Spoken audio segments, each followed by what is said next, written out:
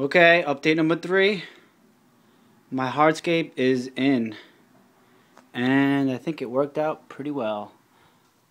Manzanita wood with some lava rocks. I used for substrate a mix of my old dirt and gravel from my 3-gallon and a little bit of Eco-Complete on the lower level with some clay, and then on top of that I put dirt, and then on top of that is Black Beauty and some black gravel, really fine gravel, almost like sand, I put on top. It kind of looks like that ADA powder, aquasoil, like sand type that they use on top. So I really like the way it looks.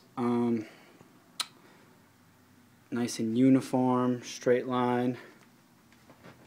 Here's how it looks from the side.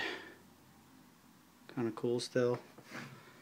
Yeah, I went 1.5 to about 3, but in the back I have the styrofoam, so it's really not 3 inches.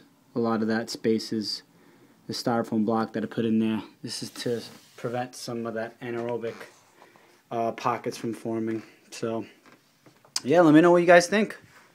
It's my setup, almost done.